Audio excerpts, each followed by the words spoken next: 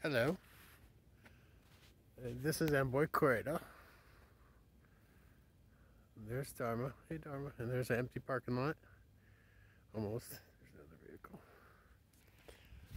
Lovely, isn't it? BLM camping. One thing they don't have on the sign is 14-day limit. They don't want people to know that they can stay here for 14 days. It's beautiful. What started out as a balls out effort just to be able to take a shower in late October. Hauling ass to Washington State, going and visiting their wonderful state parks, by the way. Cape Disappointment is an amazing one. I actually sold my painting that I did of that. Very cool. When I was at Chiriaco Summit. And yeah, what else? Deception Pass. That's a good state park. Birch Bay, which is really beautiful. And yeah, and they all had hot showers, which was amazing. Yeah, when Oregon and California shut down completely.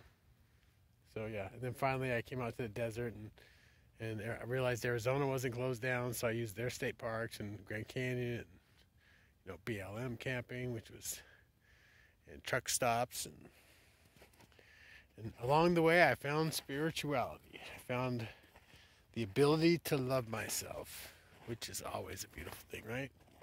You want to be able to love yourself. You want to be able to feel special, unique. And it's amazing.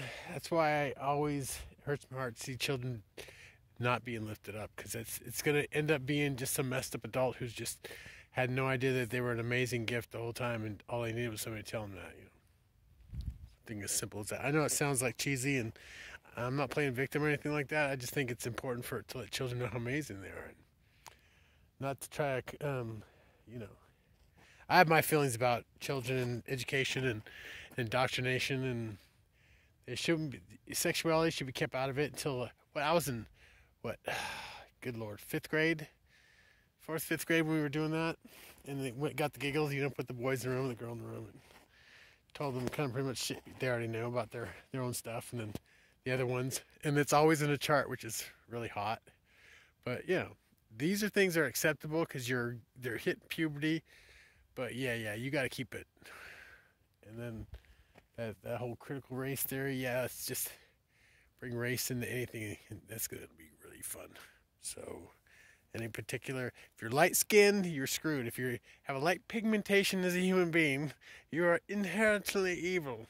How fucked up is that, right? What about the albinos?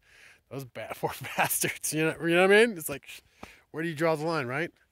Anyway, it's stupid. It's all just ignorance, but I digress. Love and light. Yeah. I got 2 other videos. I'm not sure I'm going to post them.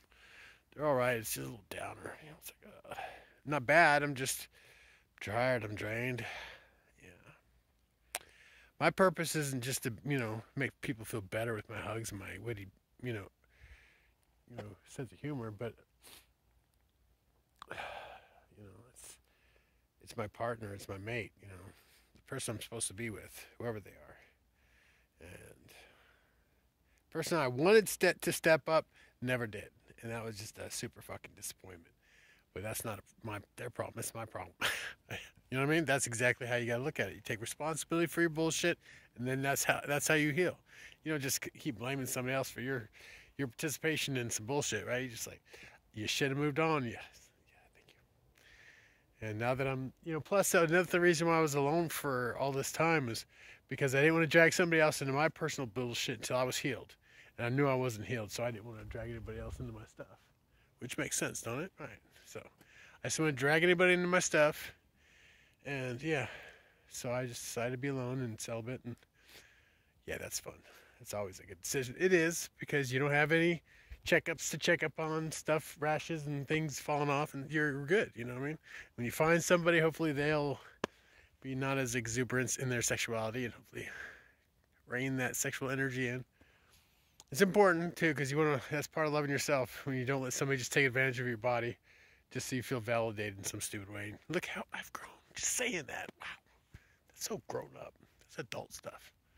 Anyway, I'm gonna let you go. This is A.K.A. Yeah, I'm headed south. I'm not sure where I'm going.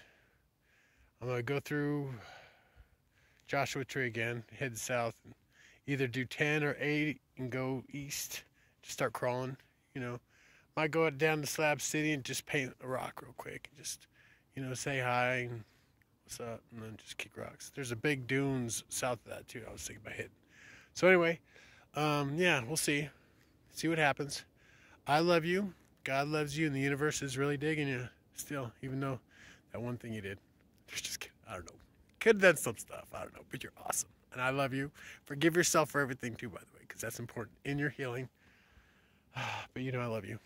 I'm a flirt. I don't care. Anyways, there's the sunset. For some reason, when you focus on the sun, it doesn't want to do it. There's Dharma. Okay, love you. Bye.